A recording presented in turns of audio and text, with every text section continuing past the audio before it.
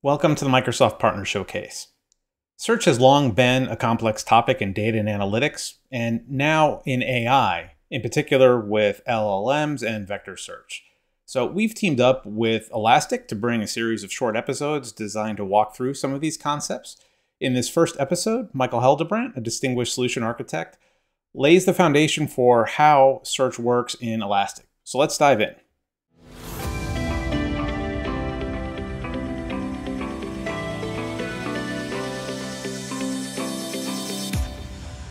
Hi, hey everybody, I'm Brian Hitney, a solution architect at Microsoft, focused on data and analytics. Delighted to have the team from Elastic here to talk about Elastic. We have a number of things that we're doing going forward. Is we thought it'd be interesting to break this up into a few different episodes, just to help contextualize everything and break it down. So for this first episode, we thought it would be great to just not dive too deeply into topics like vector search and LLMs, but start with the basics, right? In this case, about Elastic and an introduction to search and how Elasticsearch works. So, Michael, do you want to introduce yourself and what we're going to be covering? Sure. Well, nice to meet you all virtually. I am Michael Heldebrant. I am a distinguished solution architect with Elastic, been with Elastic nearly 8 years. And this is kind of a level set that I've put together to help orient people to, what is Elasticsearch and how does it work with data? And, why can you use it for so many basically different use cases? And so let me go ahead and jump into it. And so the first thing to note is that Elasticsearch is a document-oriented search engine now. What that means is that if you're used to looking at data from database views where you've joined tables together and you get it in some sort of row and columnar format, if you're used to a spreadsheet view, what that looks like to us in Elasticsearch is that's going to be represented as a JSON document, and every row of your spreadsheet is basically going to become a document inside of Elasticsearch. Every document gets an ID. And then every column that you might be used to with data in it becomes a field and a value. And again, this is kind of a simple overview. We can have much more complexity in terms of objects, multiple values, you name it. But taking a one-to-one mapping of what a spreadsheet looks like basically looks like that on the right there. Now, further know that the reason that we can horizontally scale with Elasticsearch is that everything is routed to a shard based on its ID. So an index is where we put data, and a shard is basically the unit of work that the cluster is able to apply to it. So shards are defined when you create an index. It's one of the few things that you kind of have to choose in advance. Further topics can cover how to change shards and things like that using other operations, but just know that it's one of the important choices that you need to make. Each of the shards can basically be hosted by different nodes of the cluster. And so you're seeing here, two nodes that are working on each of these different shards. And so, we can scale clusters from, a single node that's running on a laptop all the way up to, hundreds of nodes if we need to for the use case. Now, if you take something as simple as, just a card from a deck of cards, the way to describe data can be many, many, many different ways. And you're going to see just even in this simple example, we've got a whole set of fields here based on just holding up what is this, seven of diamonds. It's got a name, it's got a face, because again, it's either a, two through ace, or, it could be a K, a J. What is that meaning? Well, it's a string. What suit did it come from? Or what suit is it? It's a suit of diamonds. What's its face value? But that's, numerically, you could have a two and a jack is worth a 10 and things like that. The color of the card, could be red. The suit rank, if we're talking about bridge, could be, it's the third suit in order in terms of tie breaking. It could have multiple decks. If you're talking about playing blackjack in Vegas, where they've got 5 decks in the shoe, for example, that we have multiple decks that it could be coming from. It may have a nickname, and you may have other things like, URI references or all sorts of information. And again, inside of Elasticsearch, we've got ways to handle all types of different data, which is why you're going to find us in so many different use cases, whether it's document search or whether it's time series use cases. Because again, whether you think about what logs or what metrics or what network data or what transaction data, business KPIs, fast moving documents, anything really is going to be represented out of different data types. And again, we can combine inside of Elasticsearch all these different types of data and allow you to basically search it and make sense of it at scale.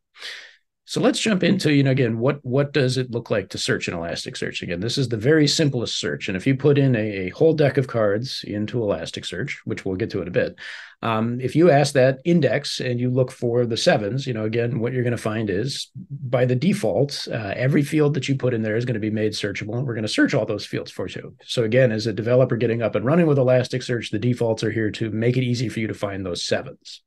And if you actually put that query in, you will get each of the sevens back out.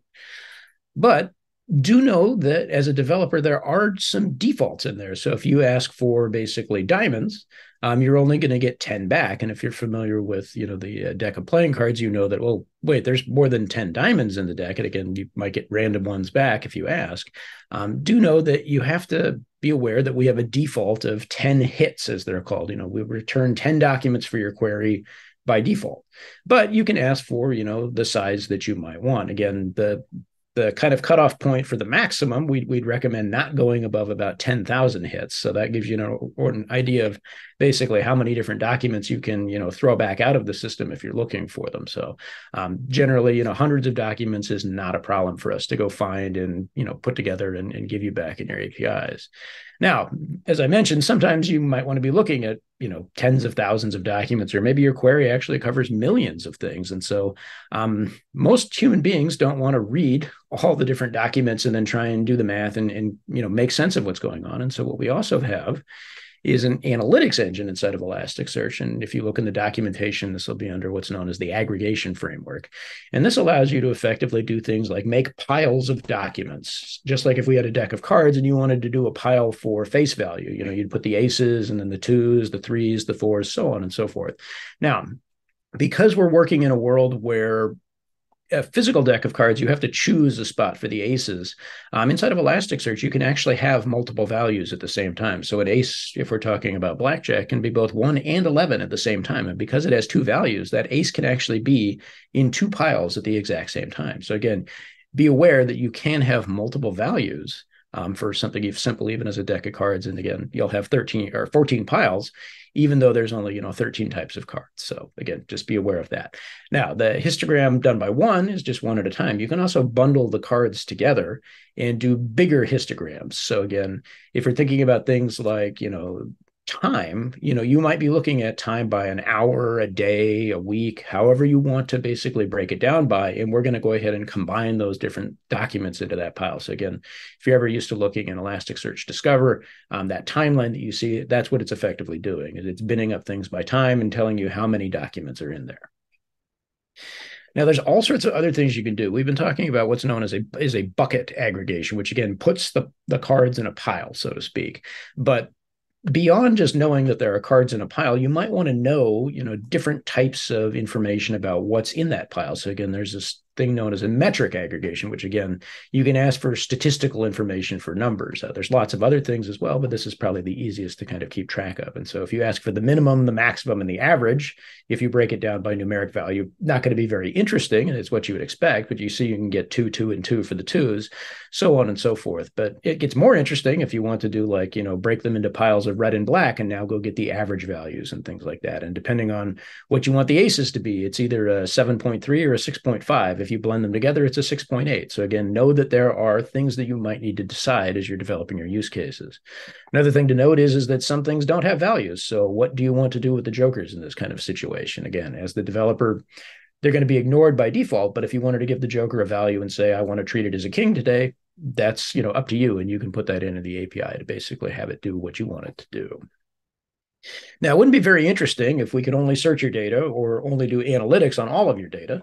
The real power of Elasticsearch is that we combine search and analytics. So the ability to have this massive mountain of data, the ability to look at just what you want to know about, and then be able to do large scale analytics on it at speed and scale. So again, in our example, if you wanted to look for the sevens and then do a aggregation and put those 4 cards in a bucket together, again, a little bit of a simple thing to do with the deck of cards, but it becomes very powerful when you're thinking about millions of logs, for example, searching for a particular keyword. Now you've got a subset of all the logs, and you might want to know the breakdown of what servers they came from, for example. Again, very easy for Elasticsearch to do. That's what we're designed to do. The last thing I want to cover is a very foundational thing to kind of get there early as you start thinking about, how do I lay out data inside of the cluster? And one people's first reflex is usually to think, okay, well, I have to put all the data in one index so I can search it. And the first thing I want to kind of share is that you don't have to do that. Inside of Elasticsearch, it is perfectly logical and reasonable to have multiple indices in the same search, as long as your search makes sense. So again, your data may be shaped differently, but if you have certain common elements, and again, we've got something called Elastic Common Schema to help with observability and security data, you can combine, logs and metrics and APM traces and security data because there are certain common fields like time.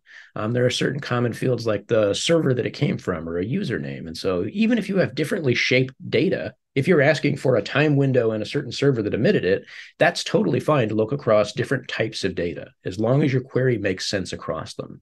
And the other thing to note is that in terms of the work the cluster has to do, it's not about the indices, it's about the number of shards that the cluster is actually working with. So again, what that means is an index with 6 shards is really the same as 3 indices with 2 shards or 6 indices with 1 shard.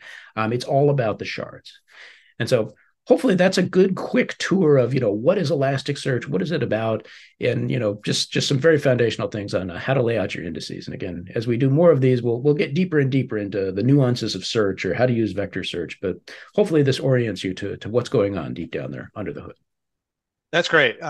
Yeah, I thought that was super helpful. I love the metaphor and the example of the deck of cards, because that's something that I can relate to, particularly for all of us who went through statistics, right, in school. You start to learn those percentages really well. So, that's really cool. Yeah, thanks for reminding me. I actually forgot to jump into this. So again, if you want to look at a deck of cards in Elasticsearch, here is the analytics in here. And so here's a fun bit of audience participation. So I like to do this. It's like, so, why would you use Elasticsearch, for speed and scale? If you've ever picked up a deck of cards and wondered how many, do I have all the cards in the deck? You have to count them all out by hand, and it takes you a while. But if you're using Elasticsearch, I've put a specific card in here, and you can see how very quickly you can figure out that I have 53 cards now. I have 14 unique cards, so I still have 1 of everything, and I can see that I'm missing a 7 of clubs, for example. And so knowing that you've got symmetry in a deck, you can use Elasticsearch to do speed search. We've actually searched out what card is it. If you edit it, you can see that it is the 7 of clubs. No mystery there. But this is an example of how search and analytics can work together, even with something simple as the deck of cards. Thanks for excellent. That's a quick introduction to search in Elastic. In future episodes in our series, we'll dive into vector search and data chunking. In the description, we'll include some links for further information. Thanks for watching.